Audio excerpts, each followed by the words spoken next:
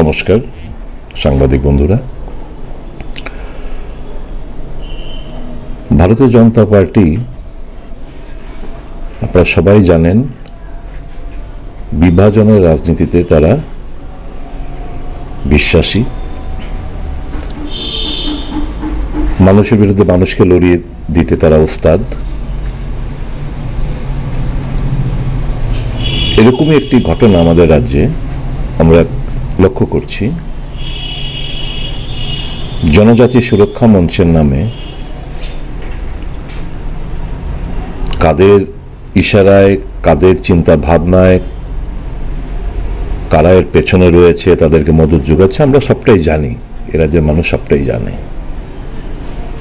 কিন্তু আমরা আশ্চর্যের সাথে লক্ষ্য করছি এ রাজ্যে যারা খ্রিস্টানরা রয়েছে, বিশেষ করে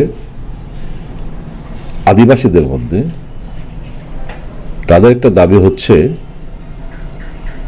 তাদের এসটি স্ট্যাটাসটাকে কেড়ে নেওয়া, which is the demand itself is unconstitutional. The demand itself is illegal. The demand itself is provocative. এটা হচ্ছে ওই বিভাজনের রাজনীতির চিন্তাধারার একটা বহিঃপ্রকাশ।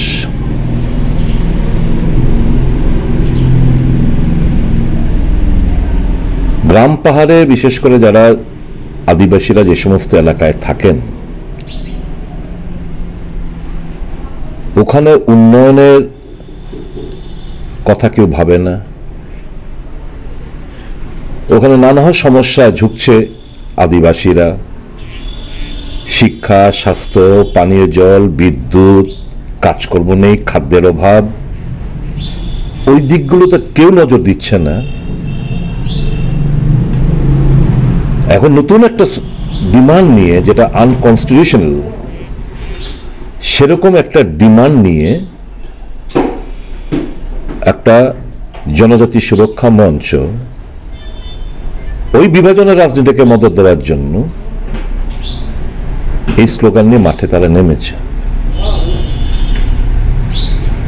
এর পেছনে, এবং আমরা আশ্চর্য হয়ে গেছি, বিভিন্ন রাজনৈতিক দল তার প্রতিক্রিয়া দিতে শুরু করেছে। শাসক গোষ্ঠী এখন পর্যন্ত চুপ, সরকার এই ব্যাপারে চুপ।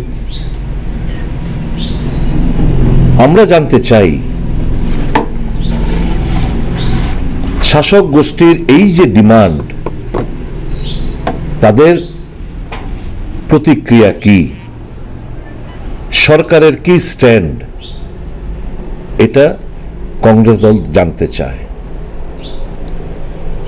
25 তারিখ আপনারা জানেন, এটা শুধু খ্রিস্টানদের না, সকল মানুষের একটা উৎসব, বড়দিন, ক্রিসমাস ডে।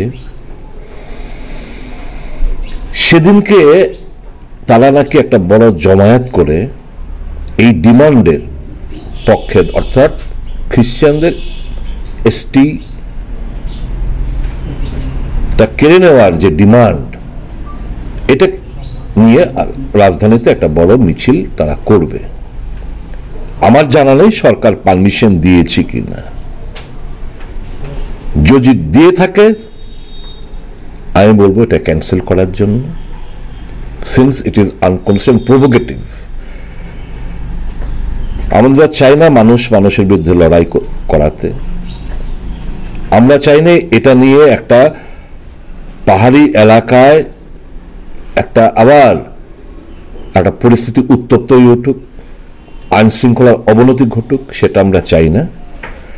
যদি পারমিশন দিয়ে থেকে, আমি রাজ্য স্বরাষ্ট্রমন্ত্রীকে, শাসক দলের কাছে আমার বিনীত অনুরোধ থাকবে two immediately cancel the permission if অ্যাকর্ডেড।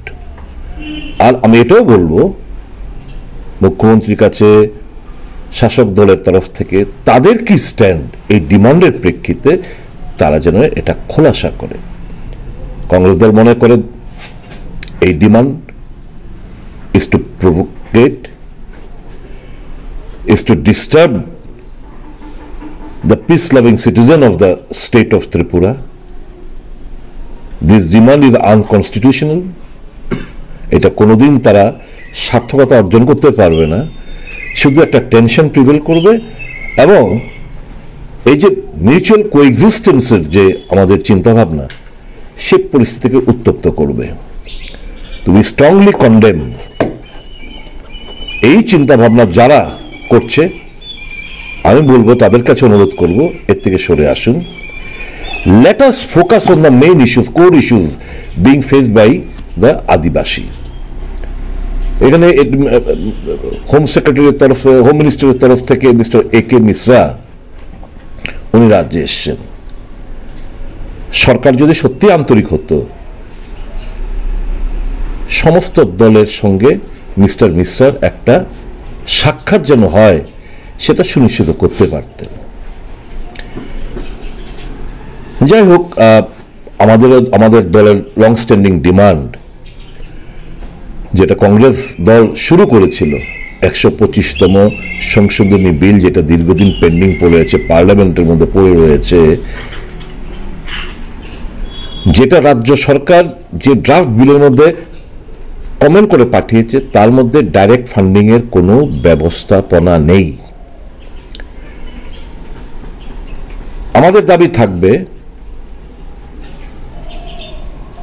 এই বিলটা পার্লামেন্টে পাস হোক উইথ এ সংশোধন, with an amendment, with a provision for direct funding to the TTADC। Consolidated fund of India থেকে ওই আর্টিকেল 275, 280 মোতাবেক টাকার শেয়ার যেন TTADC পেয়ে থাকে, এই কনস্টিটিউশন অ্যামেন্ডমেন্ট বিল খুব দ্রুততার সঙ্গে যেন পার্লামেন্টে পাস করা হয়। কংগ্রেস দলের তরফ থেকে আমাদের ডিমান্ড আমরা করে আসছি। আর্টিকেল 371K কংগ্রেসের demand, special status to protect the rights in the state. North ইস্টার্নের বললাম না, 371A B C D E F G H I অব্দি চলে গেছে। 371K আমরা ত্রিপুরার জন্য আমরা পেতে পারি, তার ব্যবস্থাপনা করা। ককবরক ভাষা, তার লিপি নিয়ে একটা বিতর্ক নতুন করে দানা বেঁধেছে। দেবনাগরী স্ক্রিপ্ট শাসক গোষ্ঠী চাইছে। আমাদের লং স্ট্যান্ডিং আমাদের ডিমান্ড, রোমান স্ক্রিপ্ট, এটা যেন তাদের যে লিপি সেটা যেন ফাইনালাইজ করা হয়। আবার আমরা বলবো এই রোমান স্ক্রিপ্টে লিপি যেন ফাইনাল করা হয়, এবং এটা না করেই জাস্ট ফর পলিটিক্যাল গেইনস শাসক গোষ্ঠী সহ অন্যান্য দলগুলো এই শিডিউলে আমাদের অন্তর্ভুক্তি, ককবরকে অন্তর্ভুক্তি করতে হবে, আমাদের লিপি ঠিক হলো না, অথচ আমরা দাবি করছি এটা না করে আমরা দাবি করছি ককবরকে এই শিডিউলে অন্তর্ভুক্ত করার জন্য। এটা করার আগে তো আমার লিপি আমার ঠিক করতে হবে, তো আমাদের ডিমান্ড থাকবে সেদিক থেকে। তো এই ব্যাপার স্যাপার এগুলো হচ্ছে মূল demand. One that is there. এই আদিবাসী এলাকায় ফান্ড ফ্লো আপনারা জানেন, আমাদের আগরতলা মিউনিসিপ্যাল কর্পোরেশন থেকে 3/4 অফ দ্য ল্যান্ড, তার ফান্ড ফ্লো আমাদের আগরতলা মিউনিসিপ্যাল কর্পোরেশন থেকেও কম। 90% যে ফান্ড পেয়ে থাকে, 90% অফ দ্য এই টাকা স্যালারি এবং অ্যালাউন্সে চলে যায়। ডেভেলপমেন্ট হবে কোত্থেকে? আমাদের যে বর্তমান যারা শাসক গোষ্ঠী, তারা প্রায়ই প্রদ্যুৎ কিশোর দেববর্মা সহ অন্যান্য নেতারা, আমরা বিরোধী দলনেতা বলতে আমরা দেখি যে ফান্ড নিয়ে একটা ক্রাইসিস চলছে, এবং এটা ফ্যাক্ট, ঘটনা। তো why should they approach the state government with a begging violation every time? That is why we are demanding again and again that let there be a direct funding from the central government so far as the central share of taxes, distribution of central share of taxes is concerned. আরেকটা হচ্ছে যে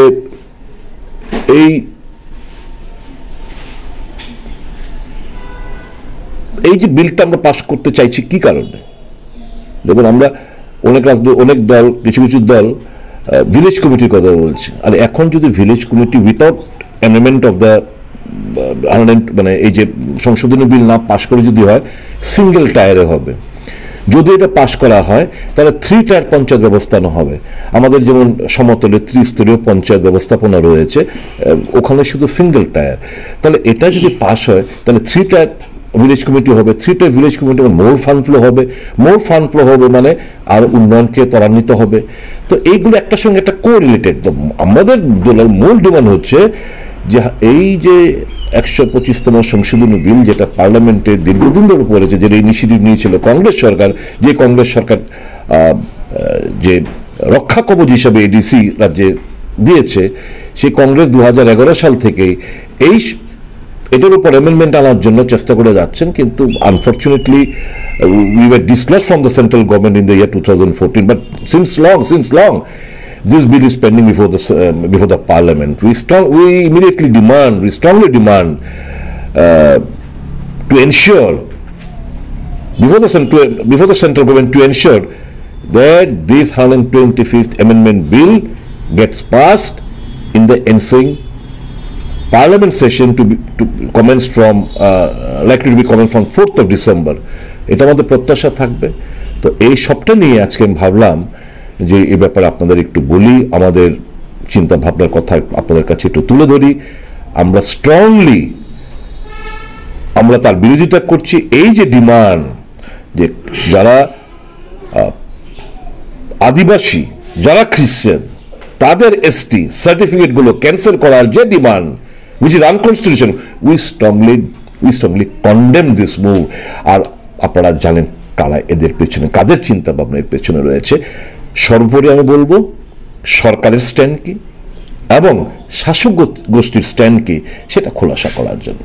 ধন্যবাদ সকলকে। হাম্বাই মানে জানার ছিল আপনার থেকে, এই একটা এথিক্স কমিটি বলে একটা কমিটি রয়েছে বিধানসভায়, এবং আমরা লোকসভাতেও সেই এথিক্স কমিটির নাম শুনেছি, যেখানে এথিক্স কমিটিতে মহুয়া মৈত্রের একটা বিষয় মানে খুব চটজলদি উঠলো, এবং সেখানে ওরা ডিসিশন নিয়ে ওনার সংসদ পদ খারিজের আবেদন জানিয়েছেন।